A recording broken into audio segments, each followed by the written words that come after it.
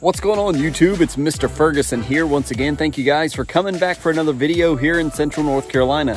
Appreciate all the new subscribers. Thank you guys for the thumbs up and the comments on the project lawn. If you haven't checked out those recent videos, go check them out. I am not overseeding or aerating or anything like that in my lawn here, but we did do that over at my church. It's why we call it the project lawn. We put down some Cool Blue, some protein starter fert, some RGS, some tenacity. So go check out those videos. Thank you for those of you that already have. Be sure and subscribe so you can follow along and see what does this turn out to look like. I have no idea. I'm excited to find out just as much as you guys. So we're trying to have some patience, and we'll bring you updates as soon as we have an update worth bringing to you. Whether it's good, bad, or ugly, we're going to show it to you. So thank you so much for tuning in today. Recently, guys, we did a video and I talked about the two methods that I have tried in fighting Bermuda grass in our cool season lawn of fescue, Kentucky bluegrass, ryegrass. With Bermuda, we're talking about a warm season grass in a cool season lawn. And so the one herbicide or two herbicides that I'd seen pop up to help fight Bermuda in our cool season lawn was Fusilade 2 and was Pylex. Pylex was super expensive, like 300 some bucks. Fusilade over 100 bucks, 150 bucks. So we tried that out in past videos here on my channel. We went over it. We talked about the very details, how powerful it is. Also, we talked about the other option of cutting our grass really short, cutting that Bermuda really short, using weed and grass killer, and planting new seed in that area real thick to help try to choke out and block out the Bermuda grass. That did work successfully for me on my little bank of my little strip over here. But you guys in that last video that we put out talked about a product that I've never come across, never heard about it before. So I began to do some research about it, and I've got a bottle here. It's actually right behind me. So let's talk about the product that you recommended, and we're going to try it out today. So when we're talking about fighting Bermuda in our cool season lawn, you guys have said, Mr. Ferguson, you need to look at this other product. It's actually a product made by PBI Gordon, which is the same company that makes T-Zone and Speed Zone, which I just applied some Speed Zone not too long ago, and it really did a number on the weeds that I had on the edges of my home. I also sprayed some of Mr. Kevin's ditch. He's got a lot of trash down there, and it just torched him. So it's made by that same company, and the product you recommended is right here. It's called Ornamic 170. Now, there was another product on DoMyOwn.com that you can find. It's called Over the Top.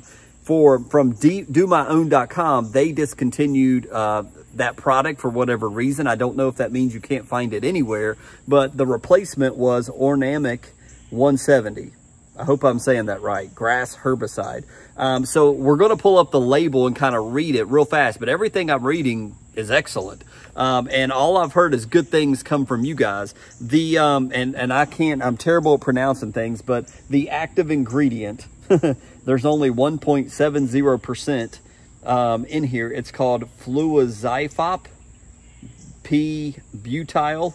I don't know what that is. Maybe you can see that on there. If I hold it up close to the camera, maybe you can see what that word is right there. Ornamic 170. This was like 41 bucks, way cheaper. You could buy 3 bottles of this before you could get close to Fusilade 2. I can tell you that the amount that you would want to put into a 1 gallon mix is 2 ounces. If you're talking about fighting Bermuda in a fescue lawn, 2 ounces of this per 1 gallon. That's if you're going to spot spray. So we're going to look at the label for a second, but very excited to get this. We are going to apply this here in just a minute. But before we do that, I want to go to the label, and I'm going to stand again to the side so we can put some graphics right here. So here is Ornamic 170 grass herbicide, kills unwanted grasses in and around ornamental plants. And I want to skip down. You got all the safety stuff right here, but if you skip down, here you see on this slide that I'm showing you from the label of this product, right there at number 2, it says annual and perennial grass control in ornamental tree, shrubs, and ground covers. You need to be aware there are different rates for different reasons to use this product. We want to skip down to number 3, and you see they list on the label here specifically Bermuda control in zoysia grass and tall fescue. And it says use ornamic 170 grass herbicide to suppress and eventually control some undesirable grasses in turf areas. To control common Bermuda grass and hybrid Bermuda grass, follow the directions below. Note, the application of this product may show slight discolorization to the desirable turf grass. Symptoms are temporary and discolorization will subside. Do not apply to tall fescue turf unless injury can be tolerated. Weather and cultural treatments can affect the applications. So it tells you right here, number 1, it may discolor it. Don't worry, you should come back. That is absolutely the case with Fusilier 2. However, it didn't come back. We see here that it also says if your grass is not able to take the damage of the herbicide, meaning if you're dealing with fungus right now, probably not a good idea to lay down a herbicide and injure it even more. If you're drought riddled. See, today we've got a lot of rain last night. We got an inch of rain almost last night. My grass is in the best shape it's looked in a while as far as the drought. We got rain last night, so it is healthy. It's doing well right now. It's a great time for me to apply it. It's also cooler outside than it's been the past week, so you want to make sure the conditions are right.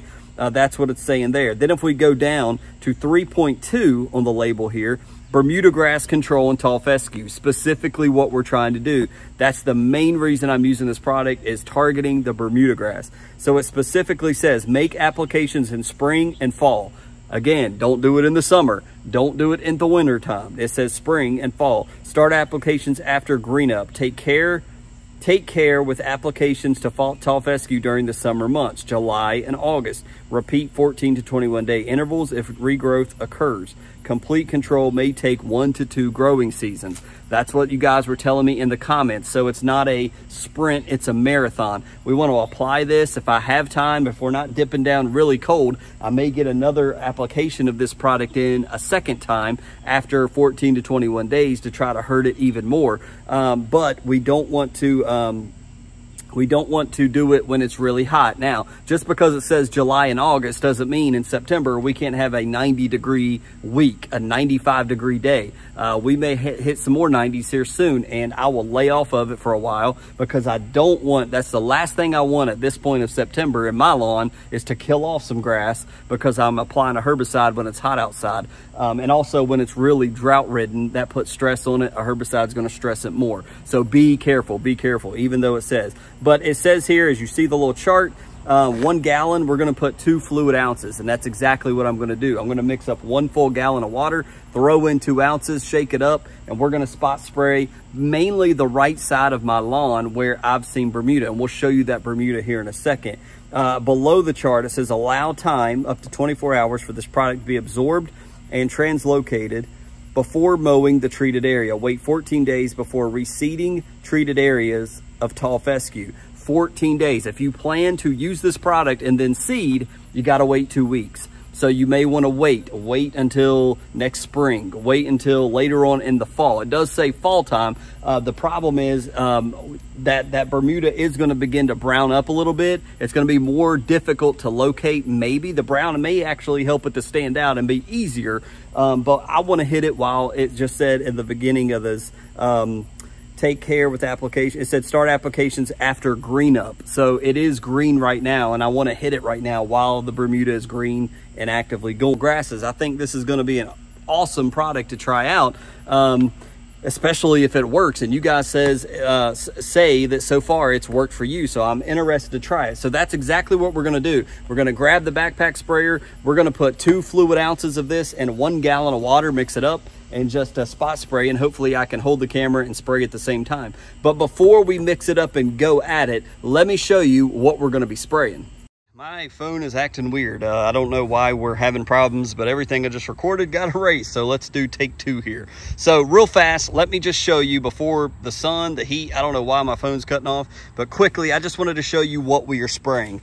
It kind of begins right here in this nasty section. You see we're a little brown over here, but I was showing on the first take, you know, this is where we can find some of the Bermuda in here mixed into fescue, like right here. You really see it. You know, you see the brown tips already. Now, we're having cooler mornings, so I expect this to begin to kind of start turning a little brown, kind of like this guy over here. You see how it's brown already? if I get in there the best I can. But like right here, perfect example. You see how this is just like a cluster of Bermuda and a little bit of fescue sticking out like the middle of it, but it's like Bermuda warm season grass. Now, somebody had mentioned this could be nimbleweed. Could it be nimbleweed? Absolutely, it could be. I may be misidentifying this. It's possible. Basically, from this bush right here, going forward, just to the right of this post, we're going to spray this right side section and basically do a spot spray. So we may not spray at all, and it's kind of difficult looking down to see where is that Bermuda entangled in here and where is it not. It's difficult. I almost want a blanket spray, but I'm not going to do that the first go round. I'm just going to kind of walk it like this with you guys, and we're going to spot spray where we see for sure some Bermuda and just take my time, not in a rush. We don't have to spray and walk really fast. There is a little bit of common Bermuda in my neighbor's lawn over there, and I was showing in the first section that everywhere we did the Fusilier 2 right here, I just showed in that first video, we've got Bermuda here as well. And I was showing like this right here. Look right here, guys. We got some type of weed coming up here, and we got little Bermuda popping up right here. Everywhere where we did Fusilier to try to eradicate it. You see it right there?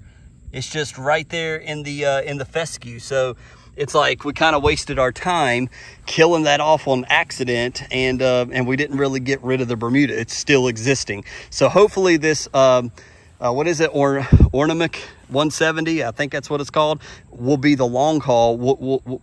And on the bank too, obviously we got Bermuda on the bank too, but hopefully this will help us go the distance. This is the section we're going to hit mainly, this section right here. The color's looking good, by the way. It's about time to fertilize, but I'm holding off as long as I can before putting down that HCU. But anyways, another topic for another day. But just, man, just see, this just don't look good. And I hate to discolor it and spray it, but I think we need to just go ahead and do it. So we're going to spot treat it. We're not going to spray exactly every inch. I may do a whole line down and spot spray from there, but that's the goal. So let's do the deed. Let's put some herbicide on the ground. All right, guys, so we've already went and put the 1 gallon, if you can't see it, maybe the bottle's in the way. We've got 1 gallon of water already in the tank.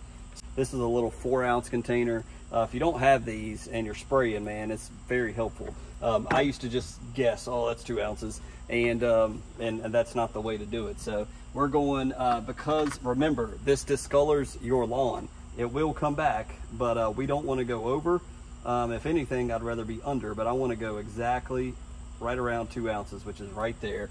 I've already taken the, now, let me tell you that this herbicide has a strong odor. Don't open it up inside. It's got a strong odor. Make sure you wear gloves, which I already have. I'm just going to do the old-fashioned shake method. So I'm going to stick this down in there, pour that in. Well, let's do it this way. We're just going to do the old-fashioned shake and mix. There we go. So again, we're spot spraying, we're not blanket spraying. For that reason, I have I believe this comes with the Flow Zone backpack sprayers. I'm not sure, but this tip is the kind where you twist and you can adjust it from a circle size spray to a fine spray, almost like if you're going to pressure wash your house. That's what I like to do when I spot spray, because yes, I could use my typical peat nozzle, this red one, which does like a 3-foot wide spray, but we're talking about everywhere this stuff lands, it can discolor our grass. I want to limit that in my fescue and really only hit the fescue around where the Bermuda is. That's why we got to take our time and spot spray. So we've got it in here. Basically, all I'm going to do now is I'm just going to do a good old-fashioned shake. So 1 gallon, 2 ounces, we're good to go. We're going to set it on our low setting for a spot spray with our Flow Zone Backpack Typhoon here, and we're just going to, again, walk that area we just showed. I'll hold the camera, we'll kind of show you, just hit it and roll. Mentioned before, right around this bush over here, I'm literally going to walk right here and take my time and just look and see where I can tell if I see Bermuda, that's where I want to spot spray. There's no rush here. Now, when I'm doing like my RGS and I'm walking like that, looks like some right there. There we go. That's all I'm doing there. You know, we're trying to empty a certain amount. It's different. It looks like we got a little bit of Kalinga right here. I don't know if it treats that, but we're going to shoot it anyway, just to try it. There's some right there. And let's go up the hill and see what I see here. This is the part, I may just have to do this entire side of the bank. I don't want to, but I see a lot right here in front of me.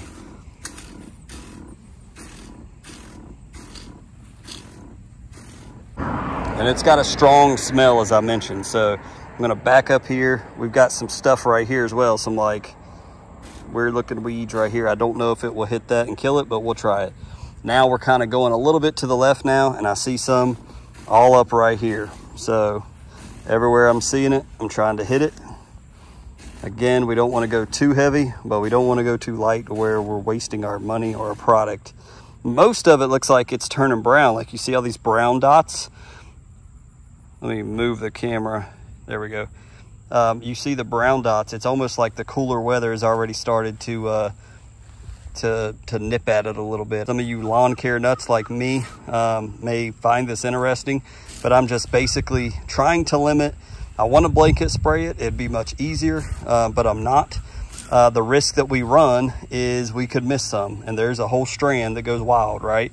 So this may be, and I don't know what that is, but I'm going to spray it because it may control that as well. It looks like some fat blades of Dallas grass. So as you see, my lawn is still stressed out from summer.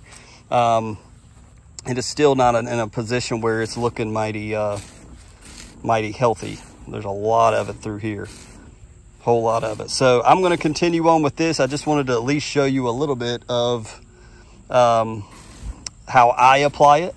Let me know how you're applying it in your lawn. All right, so we've spot sprayed all of that. We'll come back, we'll give you an update on that, but we'll do kind of like an area where we can come back and check to kind of, you know, it's hard to know where exactly was the Bermuda. Was there any here? I know for a fact over here by my mailbox, this may be easier to watch. Now, my neighbor does not have Bermuda, so I'm not killing his lawn or anything, but we've got some Bermuda right in this section, and you can see it's about, what, 2 feet to the right of my mailbox. You see this patch right here. He wants me to mow this, so this will be our little, quote, plot area. So I'm gonna hit it really good right here. All of this that's kind of creeped over. And again, he don't have Bermuda, so we're not, you know, we're not killing his lawn. We're just gonna do a test right here. So we'll see how it works. And there's not a lot of strong fescue here. So I'm not sure how exactly or what exactly this will do. So I hope that it's not gonna act like Fusillade, or I may have made a mistake.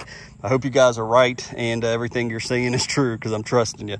But this will be our test plot. And again, you see it's about 1.5 feet, 2 feet to the right. We've sprayed all of this Bermuda right here, and it's definitely Bermuda grass. It's just taller because I cut tall. It's just taken over, and all that fescue got trampled and is gone from the lack of rain and everything else. So this will kind of be our, now I've applied way more than I did other areas, so we got to factor that in too. So thank you guys for tuning in. I appreciate you. Click subscribe, click like if you enjoyed this video. If you're interested in seeing the results, we are spraying today, but we will be coming back to show you what happened. And this is kind of the aftermath that you're seeing from green shoots and where I came and killed off a bunch of crabgrass. I'm looking to see if I see anything else we can try. You know, we'll spray some of this. It's for ornamental. But here's a big patch of Bermuda like right here. We'll spray some of this stuff and see what happens. But anyways, guys, click like if you enjoyed the video, and come back and check out the results and from Central North Carolina. Thank you guys so much. Hope you have a fantastic Monday, and we will see you on the next lawn care video from Central North Carolina. God bless you.